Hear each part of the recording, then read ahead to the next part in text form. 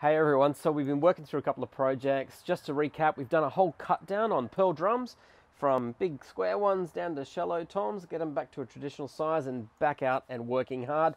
The other little project that we did was actually a 14-inch tom-tom that we wanted to actually put legs on. This video that you're about to watch is actually how to put floor tom legs on a tom of your choice. The principles are the same. It doesn't really matter what drum you've got. You can do this and set this up with what you've got at home. They're all just reaching for a piece of you.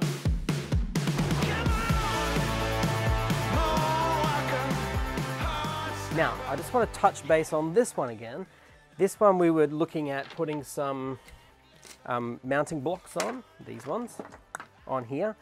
Now, a lot of people these days have a cardboard or a piece of paper cut out from different drum companies, Drum Foundation or Foundry or whatever they're called, where you have a map of thirds, quarters, and all the geometry that's required to put stuff on. I get that at home you probably don't have any of those things, and if you do, great, use it. If you don't, get a piece of whatever. This is plastic edge tape. You can use paper, cardboard, anything you like. I'm just going to move this around here. If you can see there, roughly, so it's kind of in alignment, like that. Just get rid of that bit. All right, so I just want to sort of get a bit of an idea of a mark on that. I'm going to use my blade. I don't know why, just because my pencil's not there. I'm pulling this as tight as I can to get rid of any slack. Just going to put a light line up there, the same angle as that one. I can see what that is here. Grab these cutters. Yeah. I'm just going to trim like that. You'll need some electrical tape like this. Now all I'm actually doing is measuring the circumference of a drum. As you can see, if I pull that tight, that will actually join. All right, top edge, lead edge. Now I've got a pen here somewhere. Just going to mark the top edge. Now, for those who aren't very good at maths, this part's pretty simple, really. We're putting 3 floor tom legs on this. So, we need to know, how big is this? Running out of bench space. Is that going to stay? Precariously, but I'm happy with that. All right, so all I want to do is measure that and go, how long is that? So grab a tape measure, here's one, put that on the end, make sure it is on the end, measure on out, like so. Okay, let's try this. Yeah, stay there. I'd normally stick it down. I'm measuring out, that is 1112. 1112. Just checking that I've got the tape properly on there and on the right side. So it's 1112. I'd use my phone, but you're looking at it right now. So we're just going to grab this and this. We're going to go 1112 divided by 3 legs. Okay, so 3 into 12. We already know what that is.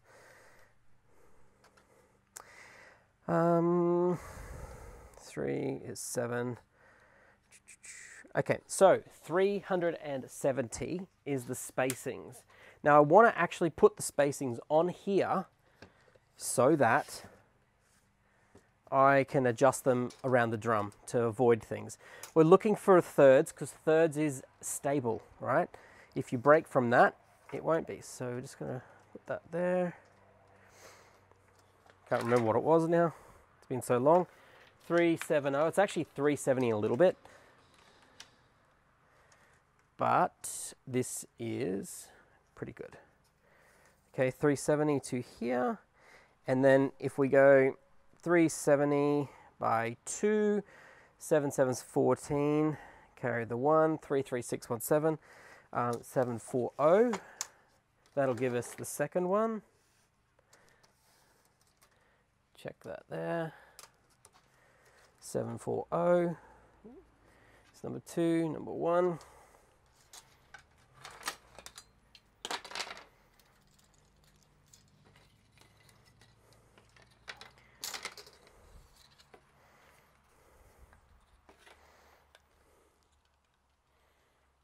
Okay, so to check that we've got that right, I should be able to go 370 on this end, 370. Ta-da! I should be able to measure on this end, 370. This is on the inside here. Ta-da! So, 1, 2, 3. And of course, when that joins, it makes 1 again. So now we grab that. Again, we need to make sure we're working on the side that we actually want to fit these things on, which isn't that side. It's this side here. Now, keep in mind, and some of you are probably going, there's crap on the bench, you're going to wreck the bearing edges. I'm a professional. No. Yes, that is true. You will actually wreck it if you put crap on the bench and smooth this around. What I'm actually doing is placing. You'll notice when I put something down, I place, and then I slide. I don't bang it, just so you know. Now, I've got a vent hole on this side of the drum here. So I do need to be mindful when I mount my block, that's the bottom, like so, that I'm not going to foul anything. So I'm thinking there's pretty good, but I want to check, am I going to be hitting anything? So let's have a look around here. So yeah, this one's pretty tight here, and this one's pretty tight to that. That's not ideal. So to be able to manipulate it, I use this electrical tape, and I just stretch out a piece on here. The reason I'm using the electrical tape is it just stretches so well. Just pull it tight, stick it back down. It enables you to, oh gosh. It enables you to move this while it's fully under tension, which is what we're after. We're going to set that up to that. How we do that? We get a square. And a square looks like a square, which I can't find. But anyway, this is a square. I don't know if I'll be able to get an edge on there. Nope, it's not going to work. Find another one.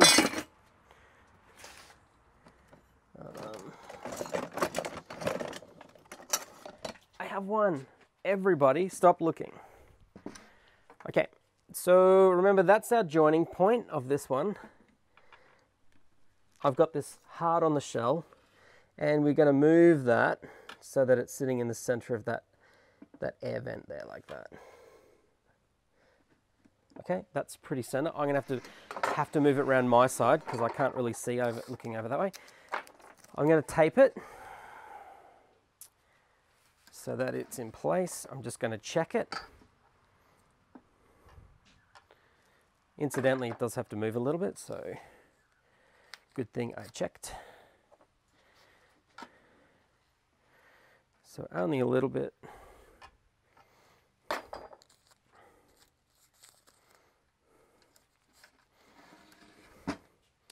Here's our mark.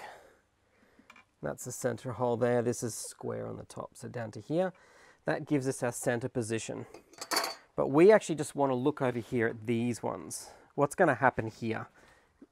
Let me get this back up. So if we're mounting some legs, remember these have a downside and a top side. So for example, if that's the bottom and this is the top, and all of a sudden I'm going to mount that there, see what's going to happen? It's not going to work. It's going to whack into something. So ideally then we'd either have to flip this up or relocate it. So I'm just going to first check they don't come in a set. Sometimes these things are made left and right. I doubt it, but I do want to check.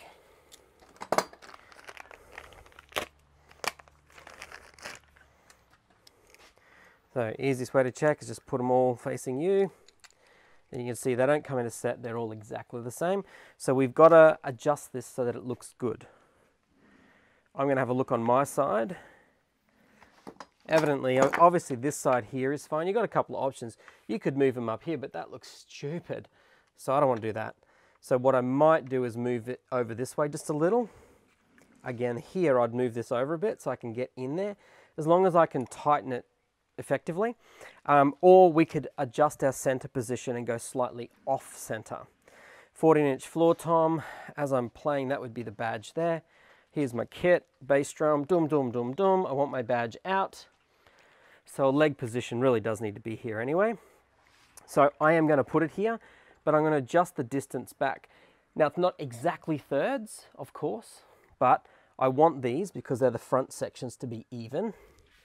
And I'll show you how I'm going to do that. Keep your eye on that spot there. We're going to put some vertical tape on here. Just going to knock these little screws off for a second. Just so I can get it as close as possible so that it's comfortable. I'm not worried about this distance yet. I just want to see, you know, what's comfortable. If I'm a drummer and I'm trying to, you know, reach down and tighten this up, where is it? Okay. Now that's fairly comfortable for me. I like this kind of position, though I'm going to lift it up halfway. That gives me a little bit more distance, a little bit more clearance here. I like this position. I also like this position here, which is basically center of that lug, that point there. Any higher, and to me it's going to look a bit funny. I would check a pearl kit, but my kits are over there, and there are a lot of stuff in front of them that I don't particularly want to get out to check. Ultimately, we've changed a few things on this kit. I'm pretty happy with how this is going to be anyway. So let's get a position. Easy way to make sure this is exactly right is I'm actually going to measure the distance from the center of a lug, this screw, to the lead edge, and that is 82. To be a bit more precise and not use a felt, I'll go back to a pen, adjustable square. That's why it's called adjustable, because I can adjust it. I'll put that there. When you're doing multiples, always use adjustable. Now this position is just telling me where that screw is, nothing else. So I'm actually just going to lightly mark that there. Why did I mark it? Because to find out the middle of this, I need to know where the middle is. What is the distance of these two? When you're checking these, a lot of people will put something on the middle of that one and then look over to this side, over here, and guess this edge. Easiest way to find the middle is to actually put it against that edge and measure to the other edge. So this one is actually 48.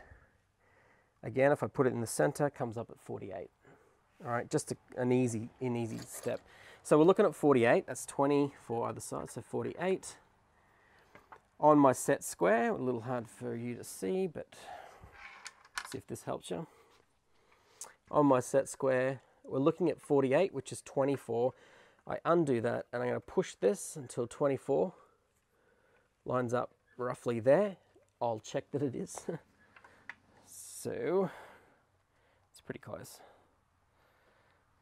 All right, so that's 24. Back to here, and that is actually the hole for this one there. That is going to go on here like that. So I'll put it there for you so you can see. That's where that hole will be. I'll mark the second hole out and we'll flood those through. I've also got the distance away that I've adjusted. So that is where we were. If I look at this lug point here and I measure from there to there, it's about 18 millimeters. And I'm actually looking at, if I'm measuring from the same spot, I'm looking at converting that to about 40 millimeters from that point, which is 22 mil over. I am going to check once again that that's what I want. Yes, that's what I want. So I'm measuring on here 40 millimeters from this edge to this mark, and I'm just going to do a mark on there and a mark on here. That way I've got it. Using your square. Using your square on the bottom, bring it along to meet that mark there. Then intersect that hole. We've still got one hole to put in down here, but that gives you that distance there. Okay, and remember that was 40 from here to that edge. So we're going to flip to that side. More important things. Remember, I've already got something I have to fish out down there. It's going to be a great day. Okay, we're just going to jump this one back 40. Same thing. Get a mark, bit of tape. Incidentally, Ludwig used to actually have the front two closer together than the other one, so that when it sat, it was a bit more like an unequal triangle. Actually worked pretty good, I thought. Here we go, lining up again on our mark. Just draw a line all the way through. Now, while we're doing this, let's jump around to here, which is our starting point.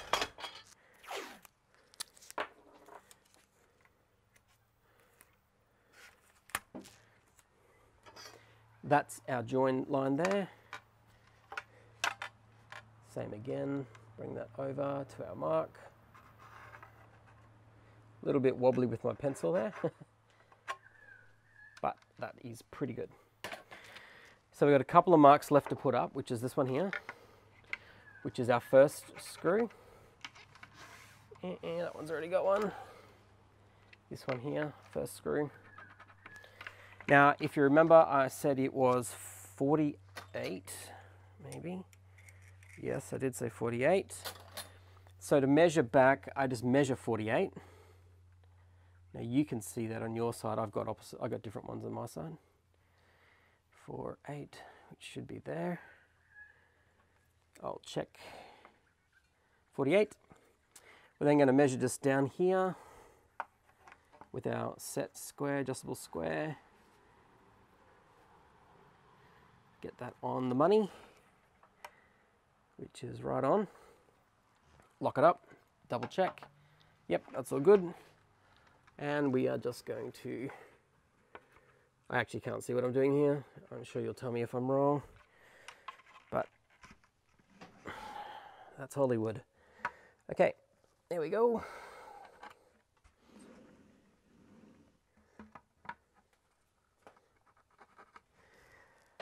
Again, just to check, I want to make sure this is going to line up, and that's good. I'm happy with the distance and clearance.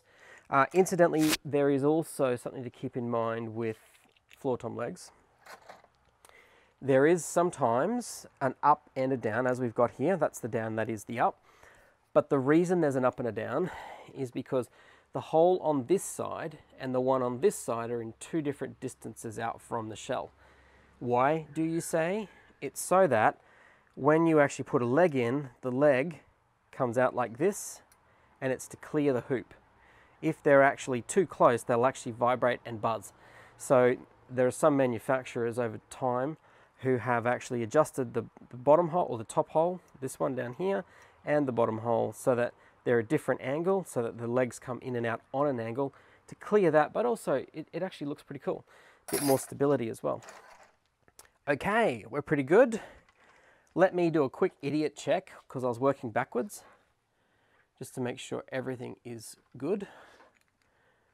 I advise doing lots of idiot checks, because the world has lots of village idiots. No, that is not true. It's just because when you're doing this kind of stuff, man, things happen. Always distracted and put something down and follow the wrong mark, the light's in a different place, you're filming and, you know, working in reverse, whatever it is. All right, now got to find something that is not where it's supposed to be. I've got another one instead. What's this? This is a 12mm bullet. No, it's not. But all my American friends have just liked and subscribed. Thank you very much. This is a center punch. How does this work? It works very coolly, if that can be a word. Have a look here on this piece of metal. So it's basically like a punch, as in hole punch, carpenter, except inside is a little spring assembly. Now when I put that there, it puts pressure, and you'll see that this sinks in, and then all of a sudden it fires back down. But you watch underneath it what happens. Ready? Hear it go click. Now when I remove this, if you look really close, you'll see it's left a dent, left a mark, and that's a center point. So what that means is I can move along and it will actually locate on that center point whenever I want it to. So when I go to drill, my center point's there. So I push, let's put one here, and there's my center point. So just a very cheap little tool. Let's have a look. What's inside it? Okay, there's that bit, and another spring up the other end here.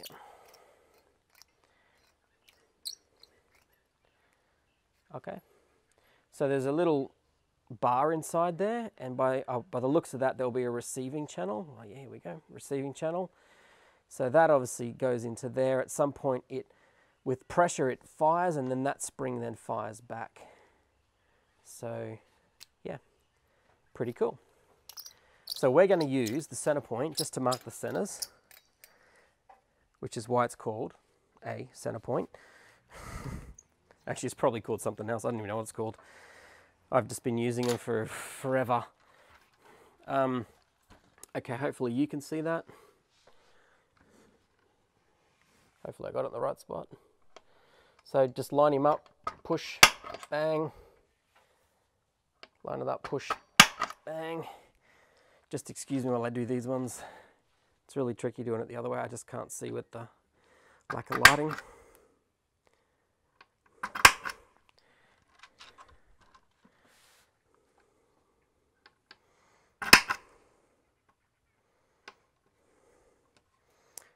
Okay, important that you get it on the mark. Well, yes and no, okay? We do have a little bit of flexibility. Grab a drill. We're going to need a step drill, which is this. The reason it's called a step drill is because it looks like steps. And it steps up. This one's actually got the top snapped off. So I'll grab another one. We don't want to mislead anybody, see? Snappo, drilling steel. So don't do that, kids. Okay, so we're just going to pop some holes in here. I'd normally just have this up this way and be drilling from this side because I've got a better control. But if I'm going to stuff it up, I may as well stuff it up in front of you guys. So not too much pressure, because if I push, it'll actually blow the inside out. I'm just putting a pilot hole. So there's no weight. I'm pulling the trigger and letting the cutter cut.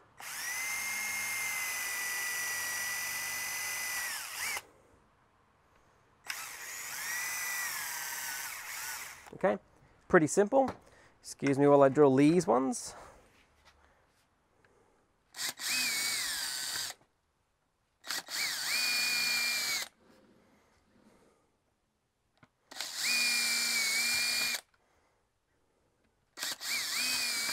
Okay, change out this bit. Ouch, it was hot. So there's a couple of things we can do. We can either go straight in for the step drill, or we can drill up a size. I'm just going to go straight in. Generally, you would drill through a couple of sizes. Cool thing with the step drill is that it actually just keeps on going. It sort of smoothly cuts like a curl of butter the timber, rather than with a drill bit. A drill bit cuts shavings and it can be quite harsh, and it also pulls in really fast. One thing I wanted to check though was, what step am I drilling to? The reason it's called a step drill is because this goes up 5, 6, 7, 8, 9, 10, 11, 12 mil. Each step is a different size. On here, I'm looking at 8 mil. So that'll be roughly there, I guess. But I'll get close and then I'll just check it. Again, let's flip it up so you can see me stuff it up. No pressure again, just holding it in place. You can see it just steps through the sizes. So the cool thing is, if you look on the inside there, it's actually pretty clean, just in here. Whereas if that was a drill bit, it'd be all splintered out. I would actually, this is how I normally would do it. Well, I'd do it on my side, but I'd go that way just to get it started, and then I'd drill from the inside out, like that. The reason is because if you look at the two difference in holes there, if I'm not incorrect, that one should be cleaner than this one.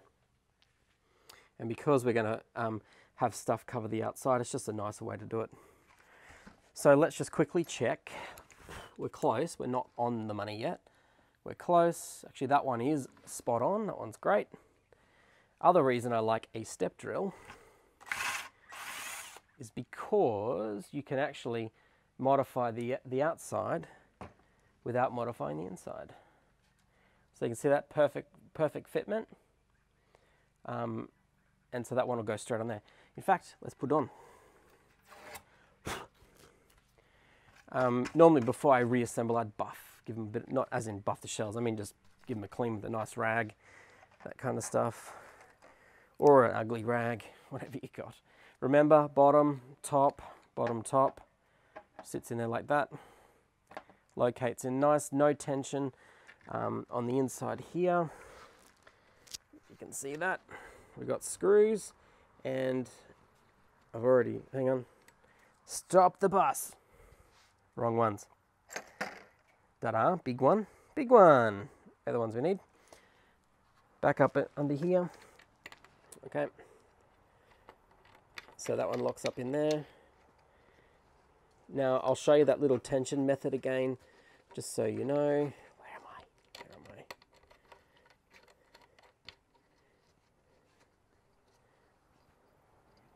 Okay, that's that bit.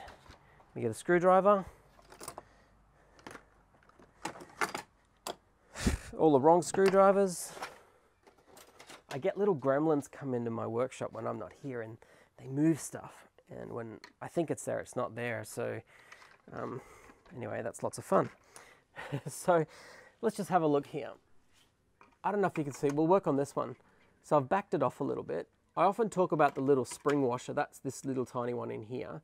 And that a spring washer, it goes around, but it overlaps and it's sort of cut on a bias. And as you put pressure, it steps over and holds tension against that. Most drums have them because it stops lugs from buzzing. The reason that when I tighten these up, I don't over tighten is because it starts to choke the drum. So what I'm going to do is I'm tightening, and hopefully you can see just in here. I'm going to tighten it up so it's firm. That's very firm. That would be choked. I'm going to back it off a little. I can already feel the spring, and then I'm just going to put a little bit of tension on it. The reason I went firm first is because these haven't been put on a drum before. The rubber gasket might be fouling a little. It might just need a little bit of extra effort. So firm, and then I'm backing it off, and then I'm using the torque setting in my hand, basically, to get that where I want it, which is there. Nice. Okay, give me 2 seconds and we'll nip these ones up. So remember, just pilot hole drilling from the outside with the step drill. And then just drill up to, I'm probably going 7 on the inside, and I'll do 8 on the outside. And that allows, remember I said it doesn't really matter if you're not right on the line. The reason it doesn't matter is with a step drill, you can imagine if you're half a mil out of your position, with a step drill going up 1 step, it actually means you're only half a mil out, and it's corrected, it means it fits. So, down to there, down to there. Dun, da, da.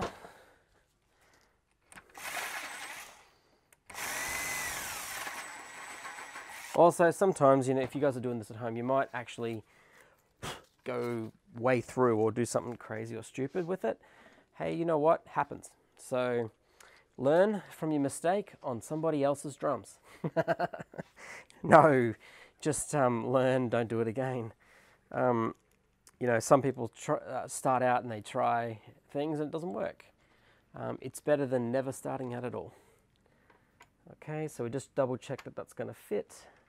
Now, it's a little bit firm actually, so it does fit. It's just a little bit firmer than the other one was. Again, the beauty of a step drill is I can just wind that in again. All I'm doing is really just clearing out the hole, snug as a bug in a rug. I'm not sure why that bug would be in a rug, but anyway. Okay, hopefully you can see that locking up there.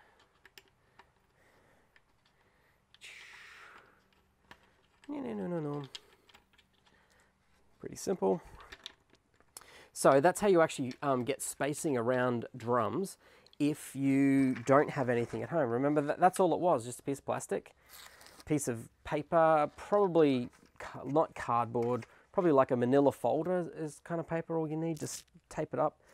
In all honesty, I've actually got laser cut templates with all the markings of all the lugs and everything on it. And it's great. It's really good. It's very fast and it's efficient for making drums that are, you know, as more than just a hobby. But one thing I have noticed is that people tend to do this when they are drilling those. They have a template on the ground. In fact, let me mimic it for you. They have a template on the ground. They use a square. They drop the square on the template and they measure up here and draw lug 1, lug 2. Now, in theory, that's going to be exactly in alignment, but in reality, the circumference of a drum is very different to the right angle point on one side and one face. For example, if I actually did that method and went all the way around, I can guarantee you that this lug position here and this one over here, if I measure around and back, they will be different. So in some ways, I do prefer actually doing a circumference measure and dividing it, but it is quite fiddly. All in all, it really doesn't make much difference, to be honest. As long as your lugs fit, as long as your hoops fit, which happens to be why you will see, look at here on that hoop, look at that hole, and tell me if it's a hole or if it's oval. Actually, you can't talk, so I'll tell you. It's oval, and the reason it's oval is because there are tolerances that are needed in drum making. And when you're using timber, timber actually moves. This drum will expand and contract over its life. A little bit less because it's sealed, but it would still expand and contract. So just going to throw this last block in again. You can see a little bit snug. So step drill. We're just going to go up a fraction. And it looks like it was that bottom one that needed a fraction more. Still a bit tight. So this time, I'm going to take the bottom one and I'm actually going to make it wider. Now, why would I make that wider? Because this will just absolutely drop in and it also has no movement. It fits in there quite nice and snug. Oh, has a little bit of movement. Let's not tell Andy. All in all, that's pretty much it. I am going to throw these hoops on quick. As long as my cameraman's still standing, just going to torque set these back up. Tight, back off, tighten up again.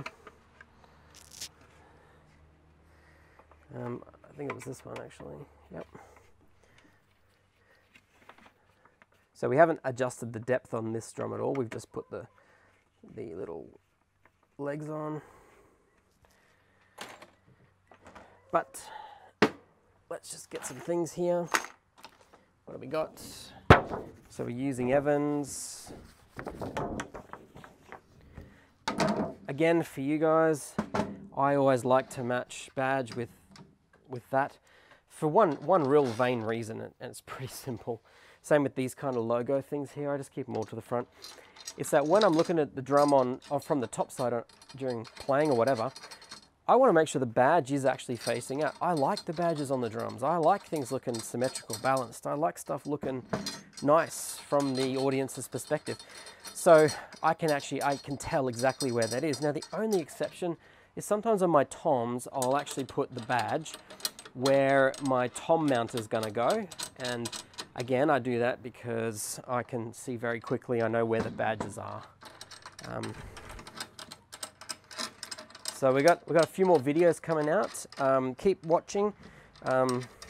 Do your thing. Make sure you subscribe. We spend a lot of time and a lot of money making these for you guys, and we don't ask for much back at all, really. Just the $1 million a year that we get paid. No, we don't get paid anything. We just do this because we like doing it. Just going to share some information with you. But it would be nice if you can talk to some people, share it around. Hopefully you'll learn something.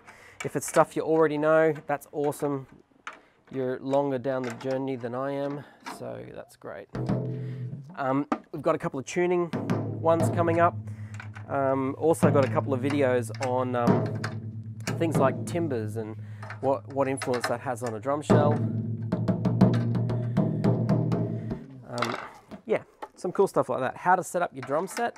A lot of people who've been playing for a very long time don't actually know how to set up a drum set.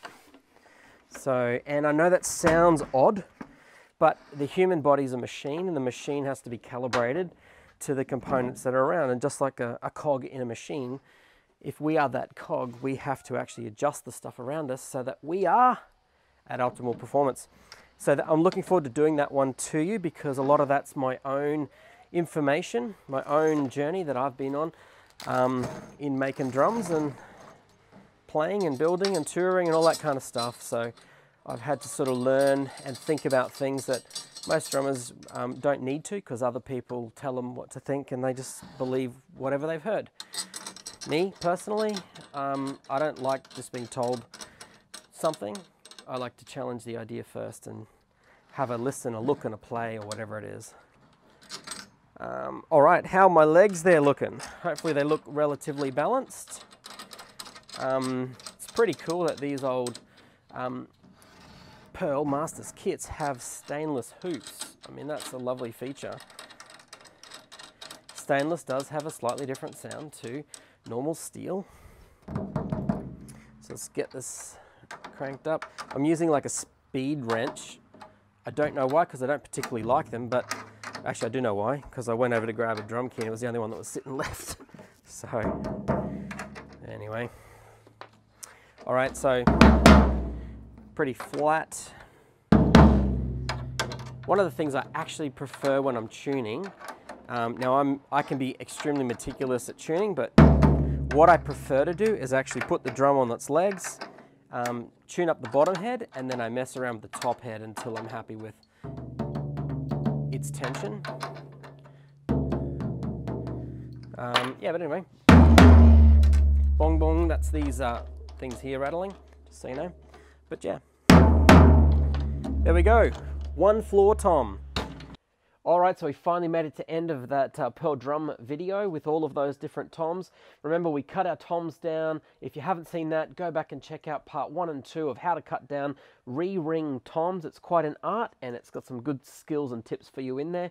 This video that you've just seen was about our floor toms and how to actually fit new legs to an old tom that you've got to get it out and about.